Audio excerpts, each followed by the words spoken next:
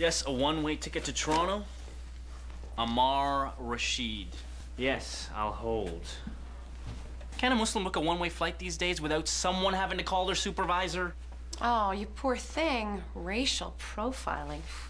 Making it very difficult for you to run away. What am I supposed to do? I don't know. Wait, let me ask the imam. Oh, wait. He's running away. Look, I screwed up, okay? No, it is not okay. You were supposed to... Well, you were the guy I dreamed about. Rayyan, that's not really appropriate. Get over yourself. I dreamed about you for our mosque.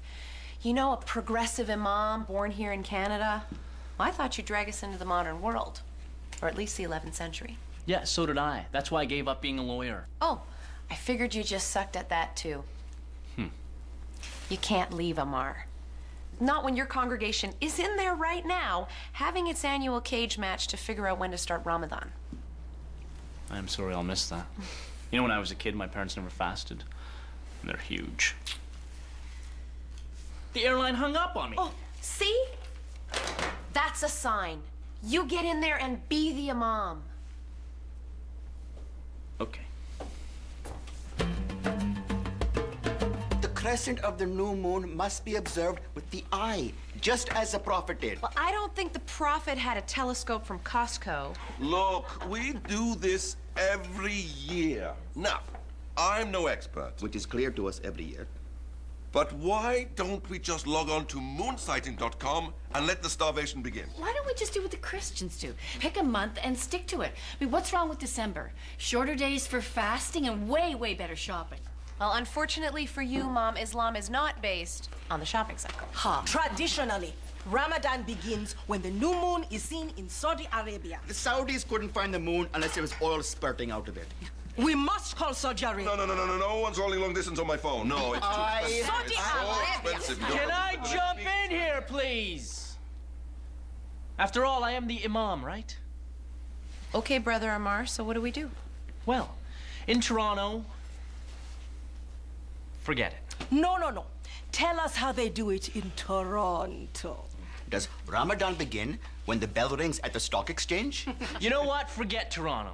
This is mercy, and in this mosque, I decide how Ramadan begins. Babar, it's time to give up this telescope. I'm going to give you a hand. Good. So we're going with the telescope. I win. Oh, you're so lame. For the love of God, is the sun ever gonna set? We've been waiting here since 8:30. You are in the middle of the prairies. It's going to take a while. This could have been such a nice mosque.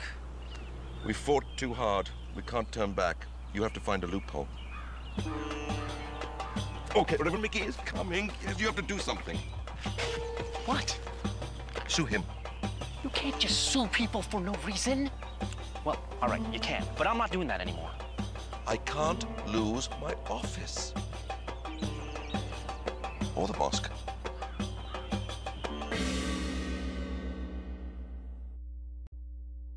Reverend Magee. I heard you on the radio the other day. You sure sounded like a horse's ass. Thank you. Oh, I've been trying to give this to Yasir. I know Yasir misrepresented the community, but no, please, wait, let me finish. I was hoping you'd let us stay. Because religious and racial hatred will destroy the world if men of spirituality, men like ourselves... Amaar, with all due respect, shut up. I'm not evicting you.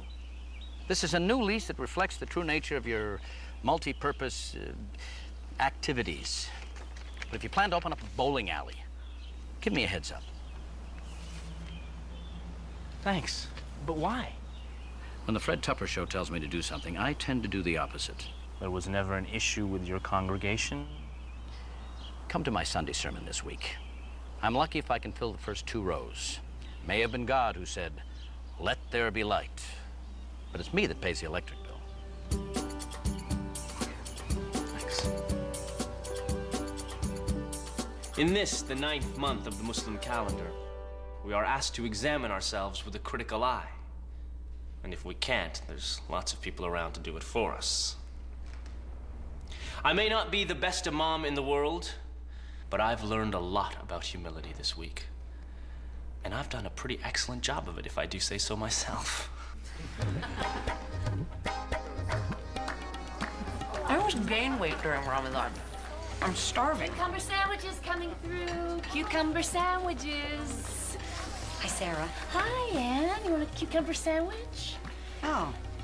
I thought, you know, a Ramadan meal would be a little more exotic. Goat curry is ready. Excuse me? Oh, what is that wonderful smell? It's tradition. And tradition always smells better. Mayor Popowicz, I'd like to introduce our new imam, Amaar. Pleased to meet you. Hi. My first few days in office were no picnic either.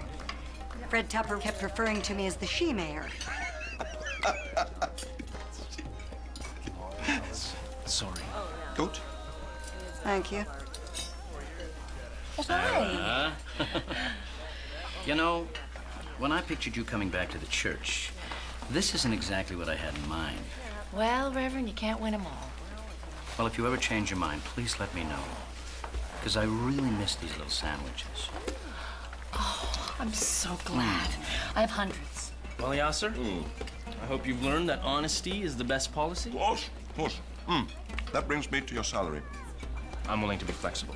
Good, because we don't have much money. How much money? We're broke. I'm not that flexible. Well, if you must leave, I'm sure they will understand.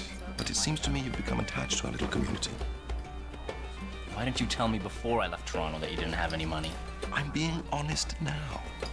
Yasir, you have to learn the difference between honesty and emotional blackmail. And who better to teach me than you, Brother Amaar? Who better?